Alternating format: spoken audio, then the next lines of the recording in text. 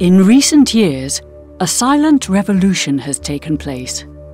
We thought the age of fossil fuels was coming to an end, and we hoped we were heading for a future filled with renewable energy. But in Texas, deep in the heart of the old oil industry, a handful of men have caused a dramatic shift, putting the United States firmly back on the map as an oil and gas producing superpower. This breakthrough on shale turned out to be the biggest energy innovation so far of the 21st century. Thanks to the shale revolution, and with President Trump at the helm, the United States is headed straight for total energy independence. President Trump will fuel America's future and become the first president to achieve American energy independence. The shale revolution has opened up a huge reservoir of fossil energy. I'll say this, wherever there's oil fields, there's shales somewhere nearby that have not been drilled, and that's all over the world. But what exactly does the shale revolution entail? We shouldn't be exploiting any more fossil fuel gas because it's ruining our planet. This is Backlight. Welcome to Trumpland.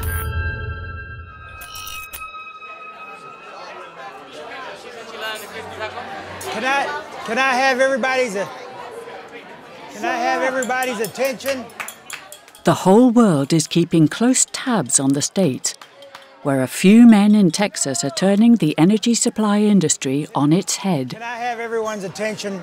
It might be worth saying a few things about what Mitchell did and how it has impacted the world. Dan Stewart was a team leader with Mitchell Energy, a small gas company that unleashed the shale revolution in the late 1990s. Once a year, the team gets together to celebrate their success at extracting gas from the Barnett Shale rock formation in northern Texas. Mitchell started the Barnett looking for something to save the company, because we knew that our shallow reserves were decreasing, and if we didn't have something to replace it, we were not going to keep building reserves. Over half the oil that has been produced in the whole world was produced in the United States, mainly in the states of Texas, California. It looked as if the heyday of the US as an energy-producing superpower had come to an end. In the previous few decades, America had become known chiefly as the biggest consumer of fossil energy. America is addicted to oil. The country had become more and more dependent on foreign oil and gas. On several occasions, this led to costly and radical military intervention, the consequences of which are still to be seen. If we hadn't have proven the Barnett when we did, the price of natural gas would have gotten up to probably $20 an MCF and would have destroyed our economy. The production of oil and gas in the US was dropping fast. George Mitchell was one of the many who needed to rescue their business. He had to find a new way of extracting gas and believed shale could be the way to go. So what Mitchell started turned into a world-changing supply of energy. And in my opinion, it was a gift from God.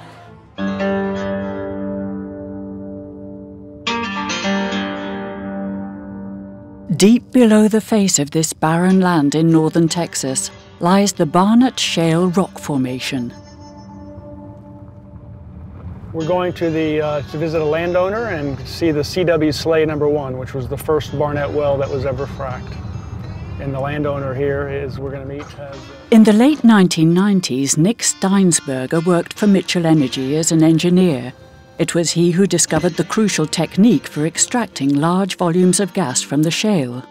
This sign with the Devon Energy sticker over top of it is the old Mitchell Energy sign. You can see it basically with the words here, Mitchell Energy Company. This sign is the CW Schale #2, which was one of the first wells drilled in this area. And the symbol of Mitchell Energy at the time was the mountains and the sun, which signified energy for both the sun and mountains. Thanks to this so-called slick water fracking technique developed by Nick, this arid land became a gold mine.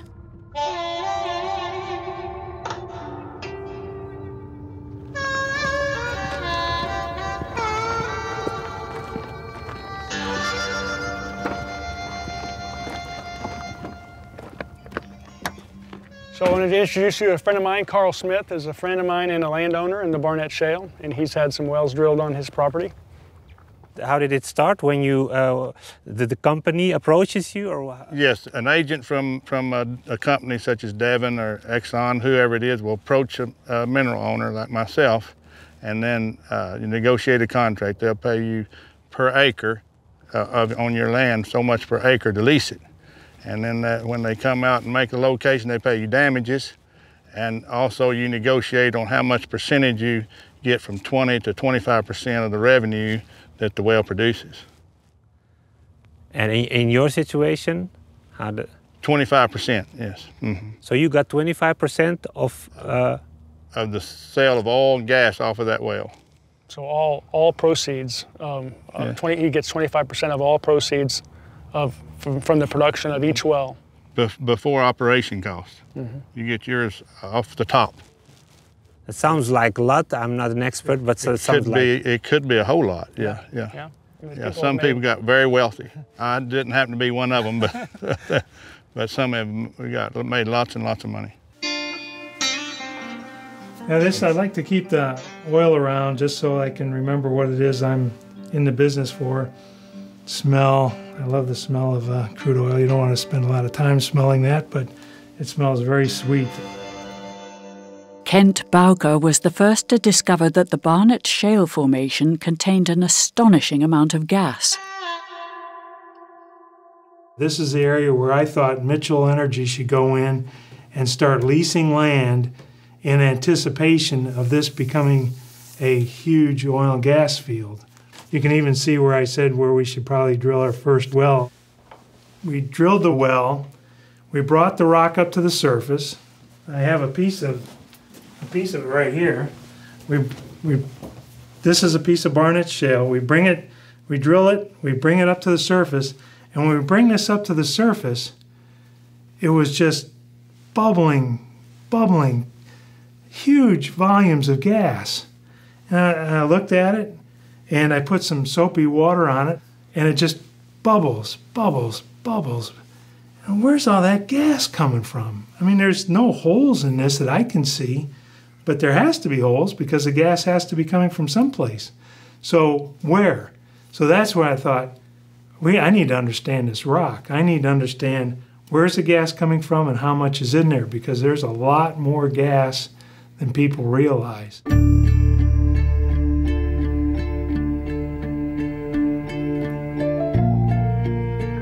So far, the oil and gas industry had regarded shale as unexploitable. The rock was too hard and too impenetrable to extract gas from it in sufficient amounts. But Nick came up with a fracking technique that would change all that. The shales are so tight, the rock is so dense that when you drill into them, the hydrocarbons or the oil or the gas will not come out of them until they are fracture stimulated.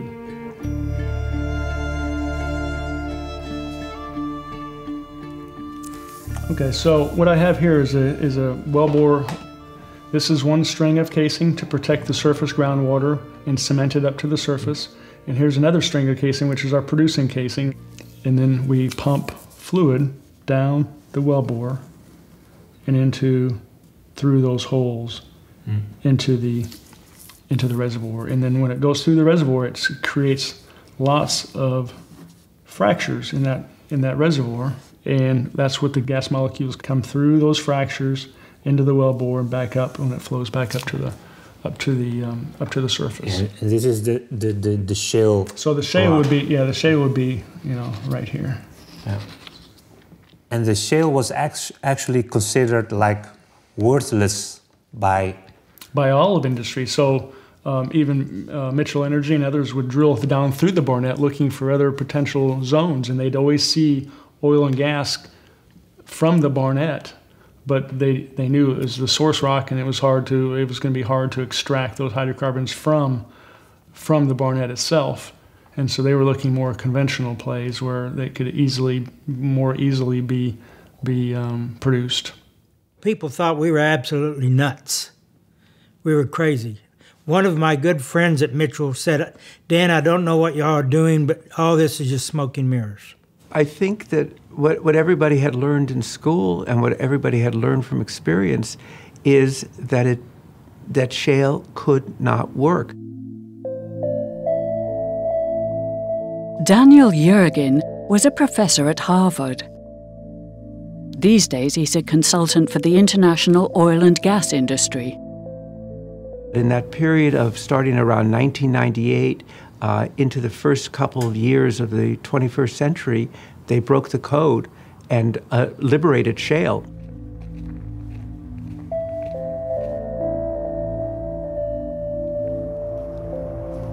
This is the CW Schale number 1, and this was the first well that was fracture stimulated in the Barnett Shale. And this is the wellhead, so that the gas comes up and it goes underneath the ground to the back by my car over here, which is the separator and the production tanks. So 16 years ago, I fracked this well with a slick water frac. And then after that, this well has been sitting like this basically for the last many, many years. So without any noise, without any interference, and it's just been sitting here producing for a very long time. I came to work at Mitchell at a time when Nick was figuring out how to decrease the costs of the stimulations of the frac jobs. So when I showed up, I said, hey, there's 4 times more gas here than you guys know. And then Nick's figuring out a way to be able to stimulate the wells and drill the wells for half the cost. So we have 4 times the gas, we have half the costs. All of a sudden a miracle occurs, and then George Mitchell, he got the biggest smile on his face, leaned into the table, looked at us all. This is huge. This is the biggest secret the company has ever had. No one can talk about this. He knew what it meant when we told him how much gas was in the Barnett. He let loose the land teams. They went out and leased land all over the place. Areas that never had produced oil and gas in Texas. All of a sudden, we're starting to see drill rigs, starting to see landmen, starting to see Mitchell come and drill wells.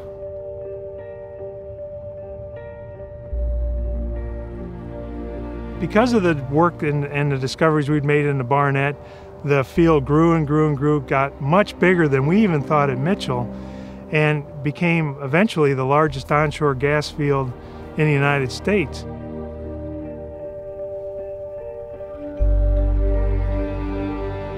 I think when the shale revolution, even when it got going, if you had predicted the scale, the impact, and the rapidity with which it happened, you might have been committed to an insane asylum. People would just have said, this is not possible that it happened. So I think everybody who was involved and made it happen could not imagine, once it got going, once this kind of entrepreneurial industry sort of assimilated how to do it, how fast it would happen, and that it would not just end up being in Texas, it'd be in other parts of the country and other parts of North America, including Canada. And now people, for instance, think the Marcellus region in Pennsylvania and the east part of the United States may be really the second largest gas field in the world. It looks as though fracking heralds a golden future for the American energy market. But there are major differences of opinion about the safety of the technique. It is said to pose several dangers to the environment, to cause earthquakes, and to contaminate the underground freshwater reserves. Do you understand the opposition right now to your work? Frankly, they get upset, they want to know it's disruptive, it's going to pollute the environment. Everything we do pollutes the environment to some extent. But if we want cheap, reliable, clean burning fuel, natural gas is the way to go, and it's not nearly as bad as what people think. They fear that we're going to cause earthquakes, they're going to fear that we're going to contaminate the groundwater, and rightly so, but there's been hundreds of thousands of wells drilled and fracked in America, and very, very few instances of water contamination. all in all, I believe that the benefits far outweigh the risks.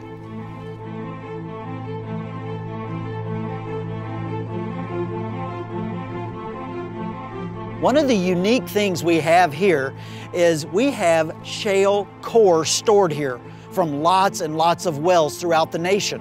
What we try to do is keep it kind of a secret because it's very, very valuable.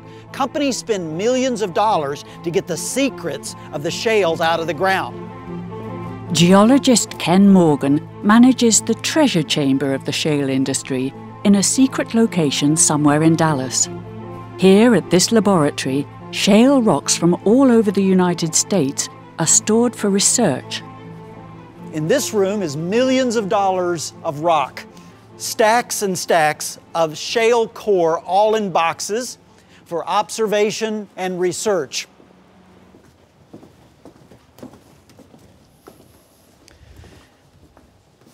And now we're in our shale core viewing lab. What we have here is rock core, or tubes of rocks, that have been pulled out of the earth by the oil and gas companies. And we can see, we just unwrap these and the companies come in and look at these. They can spend as much time as they want to in here. And their purpose is to try to figure out where to drill. Top of the formation or the bottom of the formation. Maybe in the middle, but where is the hydrocarbons that they're after? If you take a look at this one, notice the big change that occurs right here. Above there, right there, is high organics, high oil and gas potential. Below that line, look how it changes.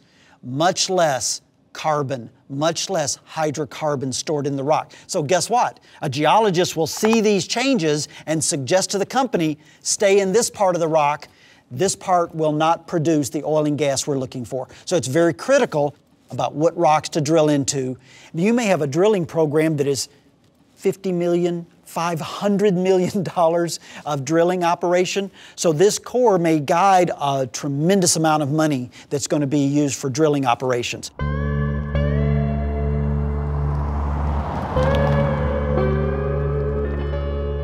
Do you know any people that got very wealthy thanks to? Oh yeah, yeah. Yeah.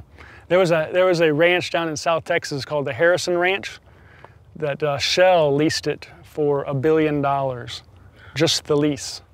It was $1 billion. It was over 100,000 acres, and they paid him $1 billion just for the opportunity to drill on their property, and then plus they shared in the revenue stream after that. So, well, to put it in perspective, the ranch itself was not worth near $1 billion. I mean, oh yeah, maybe $8 million, $10 million at the most. So to get $1 billion just to drill on it, plus the revenue, just made people rich.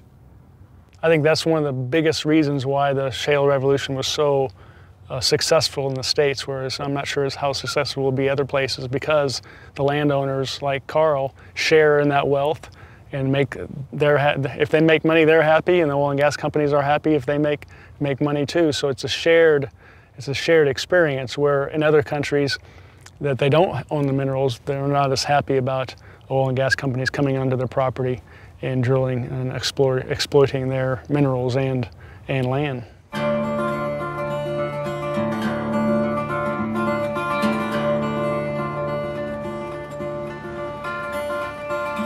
Shale has grown into an industry worth billions.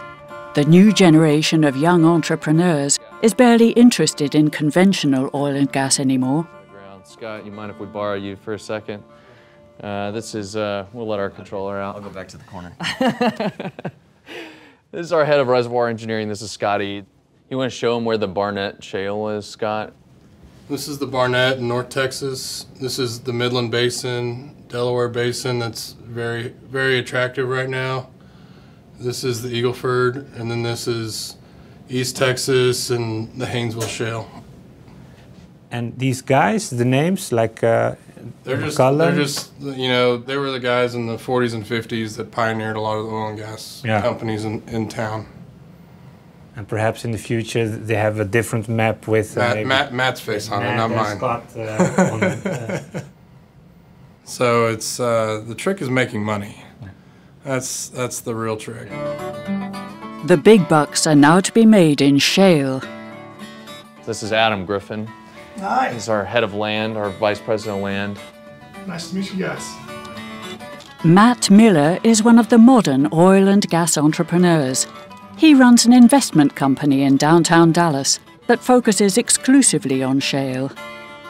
I think that shale has decreased the risk of finding oil and gas per well. You know, if you think of, oversimplifying here, but if you think of conventional oil and gas as there's a bubble of oil in the ground, I'm going to stick a straw in and try to pop that bubble. Whereas unconventional or shale gas is, I'm going to drill down into tight rock, I'm going to fracture that rock, and that'll allow those hydrocarbons to flow out of that rock and up the wellbore. What that's done is it's made a much lower risk profile to find oil and gas. It's made dry holes something of a past for the industry. It tends to be a lower risk proposition. There's more capital going into shale. Usually whenever there's more capital, that means that there's more jobs that are associated with shale exploration. Therefore, there's more opportunity as a young person to get one of those entry-level jobs. Yeah. That tends to be the cycle that we're seeing right now. So it creates hundreds of thousands of jobs. It's a very, very capital-intensive industry. And how about the revenue? We hope it's revenue intensive as well.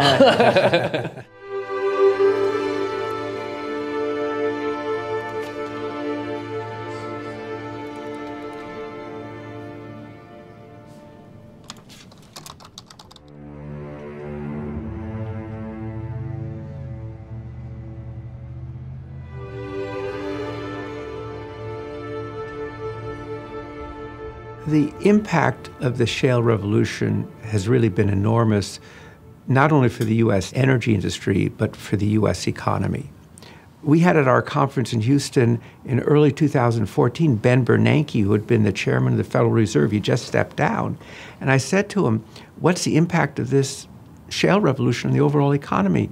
And he said, it's one of the most positive things that's happened to our economy since the financial collapse of 2008. Then he paused and said, maybe the most positive.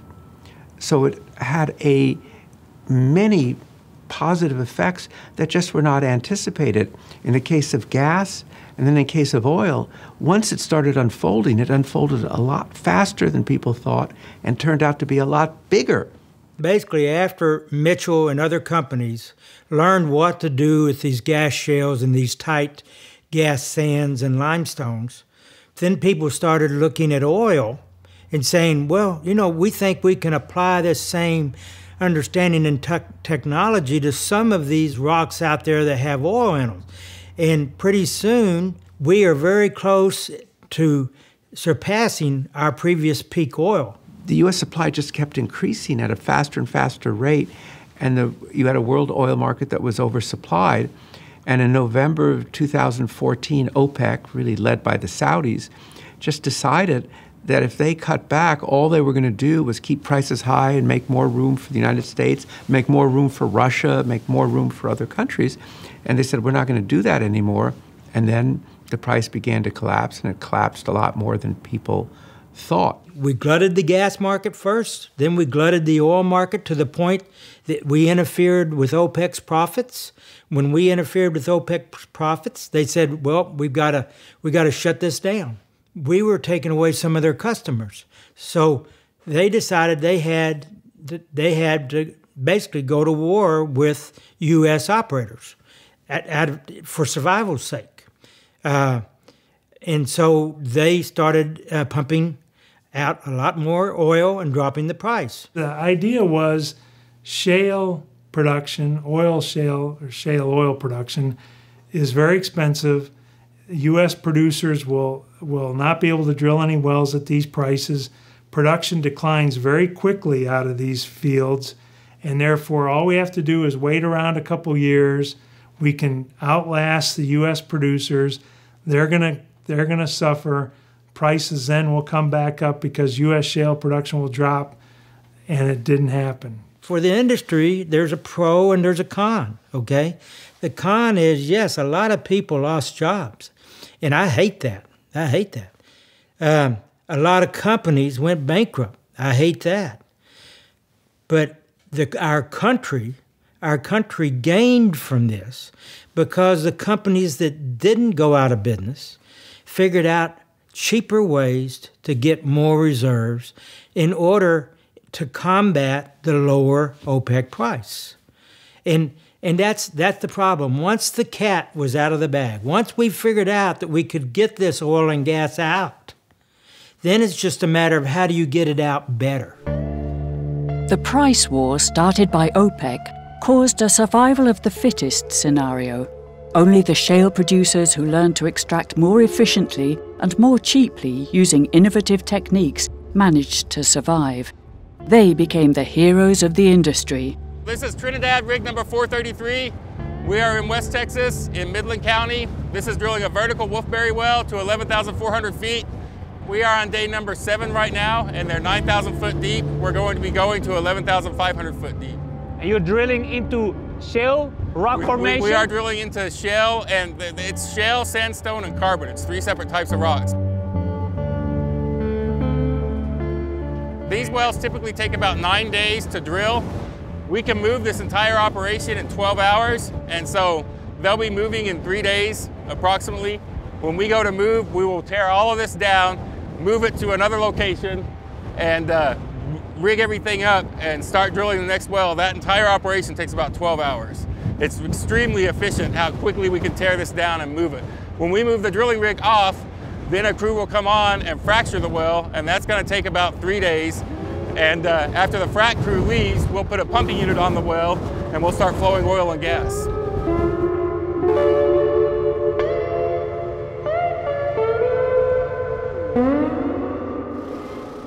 Fasken Oil and Ranch, based in western Texas, survived the price war and is now one of the leading shale producers. Thanks to innovation, they are currently getting oil out of the ground at a much lower price.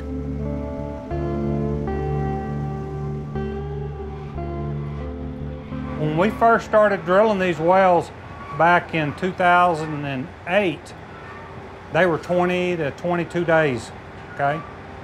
And then when we did the partnership with Trinidad, we first started drilling in 14 days. And then as Corey come on and the bit technology got better and the motor technology and these hands got better and more efficient, we've gotten them down to 8 days sometimes. That is phenomenal. And it has to do with the technology we're using. I think that OPEC's strategy is a failing one in that OPEC underestimated the resilience of United States oil and gas producers to get oil and gas out of the ground at a lower cost. And I think they also underestimated the efficiency of the U.S. capital system. One of the things that benefited our industry greatly is the ability to restructure debt very quickly. About $66 billion of E&P firms went bankrupt. About 85% of those dollars restructured. The companies didn't liquidate, the companies didn't evaporate. They emerged with a different structure to their balance sheet. So the oil and gas still comes out of the ground, but you don't owe the bank money, you just own a restructured entity. So the US bankruptcy code allowed us to fight the OPEC fight in a much more efficient way over the years. OPEC is an organization of 14 oil-exporting countries. It is often regarded as a cartel because it can influence prices by increasing or decreasing the oil supply. For many decades, OPEC dominated the oil market, but it looks like the shale revolution will put an end to that.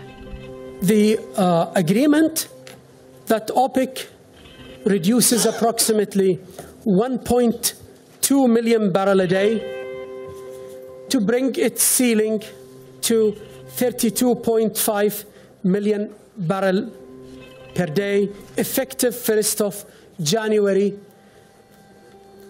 2017. Thank you very much for coming. After 2 years of trying to push the shale producers out of the market, OPEC threw in the towel last November. The cartel decided to reduce production in order to get the oil price up again.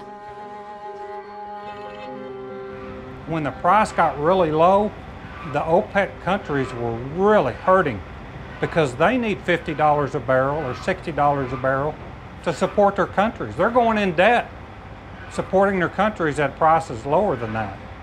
Where a low price for us, it hurts the oil companies, but as a country, we're still doing fine. We have all kinds of other industries, right? So that's the difference. What happened is that we just outlasted Saudi Arabia. They can't take the pain anymore of their debt. And so they've decided to cut production. And so now the price comes up to 50. I think all the companies in the Permian Basin can make good money at $50 oil. Yeah, if you think about the break-even price for shale on a just blended basis across the United States, prior to the collapse, you might have thought about it as being $80 per barrel. Post-collapse, again, well costs to drill go down. Post-collapse, that break-even cost is around $55 a barrel. If I'm OPEC, I've repriced my barrels in the ground from $80 to $55, really without harming the United States oil and gas industry all that much. I don't think it was a good strategy. It's gotten cheaper. We're getting more oil out of the wells for less cost. And so that's where we're at. 10 years from now, I don't know. Maybe we'll be able to produce it at $30 a barrel. Everybody in the U.S. It just depends on how much we can recover and how good we get at that recovery. But it's a tremendous thing for United States of America to have this play.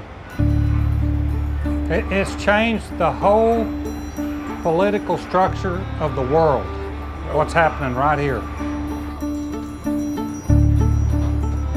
The addition of U.S. shale has certainly shifted away from an OPEC-dominated world oil market to a much more competitive oil market, and that's been driven by this amazing increase in U.S. production. I think it's now recognized that it's part of the mix. I think it's also recognized that it's not high-cost oil, it's medium-cost oil, and there are other oil supplies that are higher cost around the world. And so it's a recognition that shale is going to be part of the mix. It's not going away.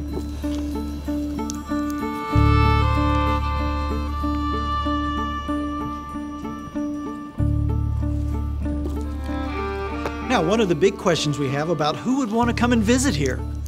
Well, from all over the world, from China, Japan, South America, Middle East, all over Europe. You name the country in the last 3 years, they visited in here to see what this is all about.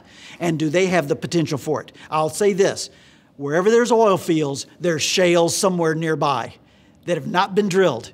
And that's all over the world. So we see a really big future for shale being able to deliver oil and gas. So all the Middle East oil fields are conventional sands and limestones that produce oil.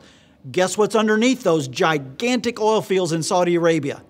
Shales that have never been drilled, that are untapped, that will be decades and decades of potential production into the future. Shale gas and oil has introduced even more fossil fuels onto our energy market. This abundance of cheap fossil fuels now threatens to price renewable energy out of the market. Many people wonder how it will affect our efforts towards a sustainable future. What in the United States, what low-cost gas has done is really pushed coal and taken market share away from coal. Coal used to be more than 50% of electric generation not so long ago. Now it's under 30%, and gas actually has a bigger share. So, I think there's a long-term energy transition happening. I think it's going to unfold over many decades, not over many years, but renewables will become progressively more important. I think natural gas plays a particularly important role as a partner of renewables because renewables are intermittent. The classic thing is the sun doesn't shine all the time, the wind doesn't blow all the time, and so gas is an important part of the mix.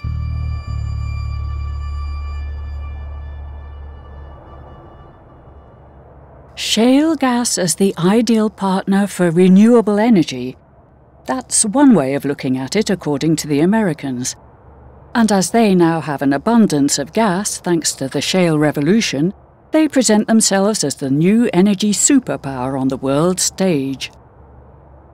This facility started with the idea that the U.S. was going to be short of gas. And so the decision was made to build an import facility. So we built the import facility.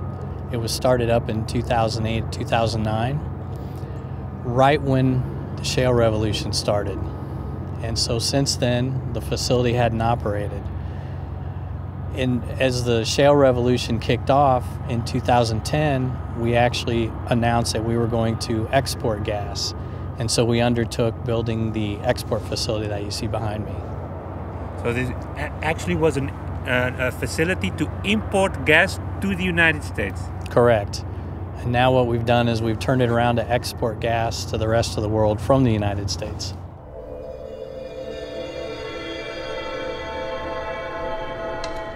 In terms of oil, it's very similar that the U.S., in just a period of a little more than half a decade, almost doubled its oil production, and people started saying that the U.S. was going to overtake Russia and Saudi Arabia to be the largest producer of oil in the world. And now when you think of world oil, you have to think of the big three: Saudi Arabia, Russia, and the United States.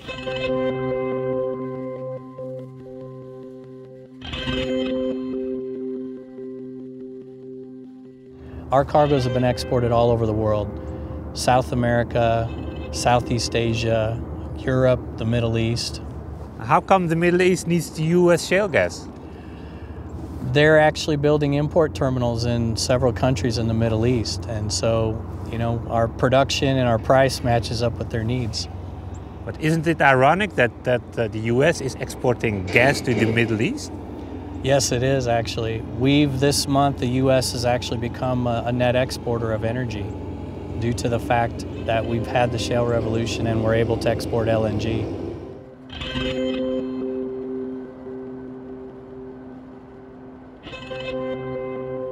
The first imports of U.S. oil from the Middle East was from Kuwait in around 1948. And now it's just a turnaround. The U.S. will actually be among the exporters of natural gas to Kuwait.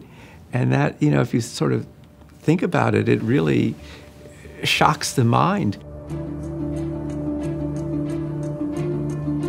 What does this mean for the old-school oil producers?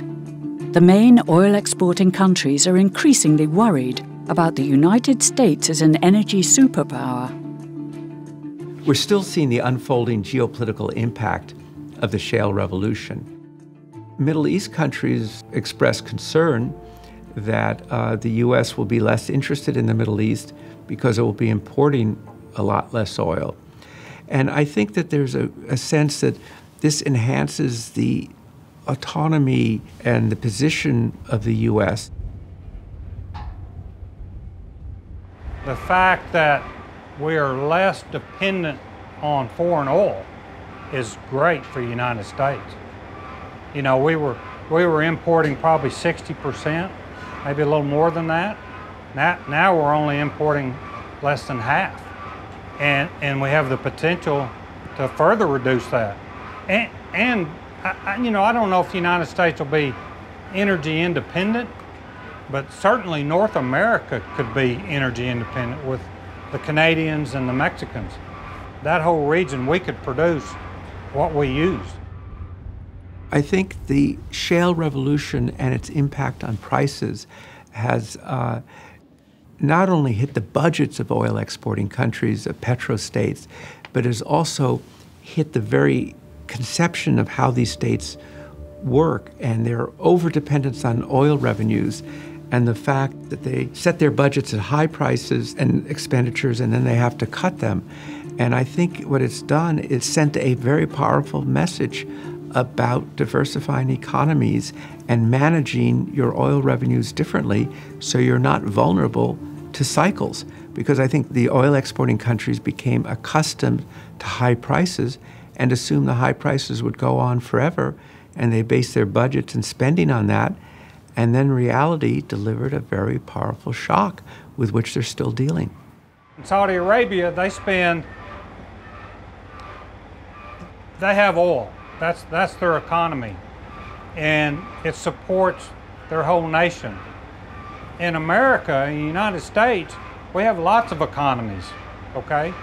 And they all support, so we're diversified. That's a good thing. That's a good thing for your country, because now you have two sources for gas. So if you just have one, that guy's in total control, right? He's not in total control anymore. That's a good thing. That's a good thing for your country. You're not totally dependent on Putin now, right? If we can export to you, then he's going to try to come to the table and say, hey, I'm not going to really cut that gas off this winter like I did before, because I know you can get it from the U.S. From Europe's point of view, to have competition between Russian gas and U.S. natural gas, first of all, is valuable from an economic point of view because it means more competition, but it's also valuable because it gives diversification of resources, and that gives resilience to the energy system, particularly at a time when Europe's own gas, preeminently from Groningen among others, is going down. Europe's going to need to import more gas, and it's wise to import it from a number of different suppliers. The gas reserves in the Netherlands are diminishing fast. Shale gas seemed a good solution, but it has met with a lot of resistance. Ja, nou, het is net als ze het ons door de strot willen duwen. Dat gevoel heb ik er nu bij. Die bodemgesteldheid is hier geweldig en die laten we niet verpesten door een paar jaar van die schaliegasboringen hier toe te staan. Ja, maar als ze nu zeggen Groningen niet en we willen geen schaliegas en we willen Russisch gas niet en we willen Noordzeegas niet, waar moet ik het gas dan vandaan halen? The Dutch government has decided to ban shale drilling for now. In the United Kingdom, however, they think it has great possibilities. Various companies are trying to convince people that it's the path to follow. INEOS is one of these British companies. They hired the Texan pioneers as consultants, hoping to copy America's success in the UK. Beneath the surface of the United Kingdom lie huge shale gas deposits. The British government thinks this gas could transform UK industry, making the country energy independent and creating tens of thousands of new jobs in manufacturing. The British government wants to develop shale not only because it needs additional natural gas, but also because it sees the economic benefits for its industry, for its competitiveness, for job creation. But it's run into a lot of environmental opposition, and so not much has happened in the UK despite the determination of the government to go ahead. The locals firmly oppose the initiative. One of the main reasons being that fracking in the Texan prairies is in no way similar to fracking in a densely populated Europe. A protest has been held in Sherwood Forest against plans to survey for shale gas. Exploration is at an early stage, still in negotiations, but there are fears in the long term it could see fracking of land under or adjacent to the ancient woodland. They need to do the seismic surveys before they can find out where it's safe to frack, and we're saying it's not safe to frack in this area. I'd prefer we were putting money into renewables. We shouldn't be exploiting any more fossil fuel gas because it's ruining our planet.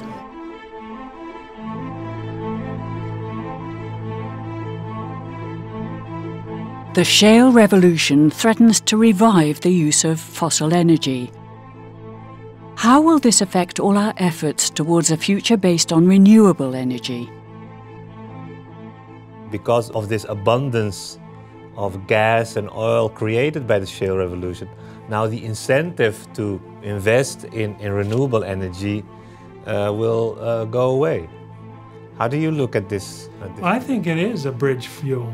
I don't think we're going to be living off deriving energy from natural gas forever and ever. I think eventually we are going to reach a point where the technology is there, where renewables are economically viable. What we've seen in the last decade is that the costs have gone down a lot and the scale has increased, and so renewables are clearly going to have a growing share of the energy mix in the years ahead. I think renewables have made a lot of progress, and they'll continue to make progress. Technology advances forward. It's going to eventually get to the point where the battery systems that we have, the transmission systems, the generation systems, either with solar or wind, get to the point where at a price point they can compete with natural gas. And at that point, gas will fade away and renewables will come in. Never bet against technology. We're going to come up with better storage systems, better generation systems, just the same way technology started the shale revolution. Ultimately, the lowest cost provider wins, and you need to be comfortable and agnostic about that. If wind or solar beats out a natural gas power plant, it doesn't matter how much government regulation or Trump helps or anything along those lines. You're going to lose. Economics wins. The shale revolution has upset the balance of energy relations across the globe. If the political wind changes following Donald Trump and Brexit, many countries could soon be tempted by the potential economic benefits of shale exploitation.